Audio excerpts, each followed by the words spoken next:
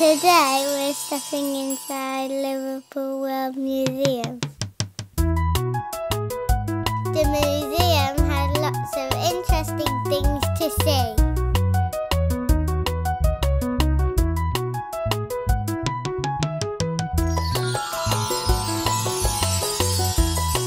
What's in the insect room? What do we have here?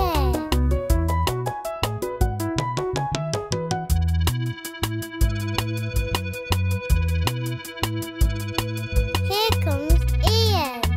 Let's ask him to show us some insects.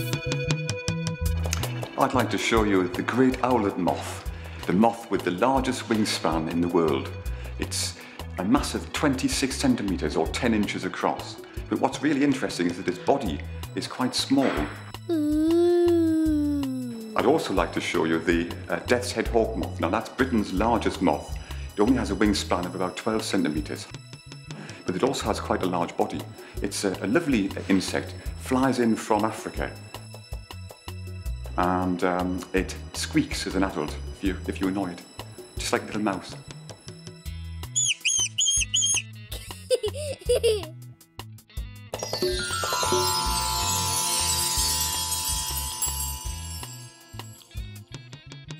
What else can we find in the museum's insect room? I wonder. Bees.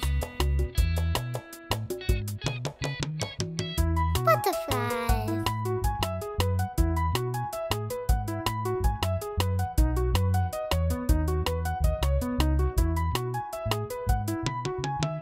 And even beetles.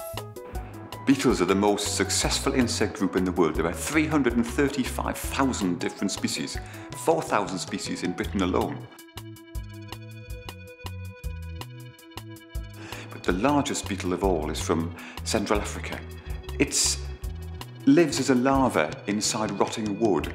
And as a beetle, it's quite harmless, but if you did do something silly like put your finger in its jaws, it can snap a matchstick. And it's called the Goliath beetle, and it has a lovely Latin name, Goliathus giganteus. Isn't that marvellous?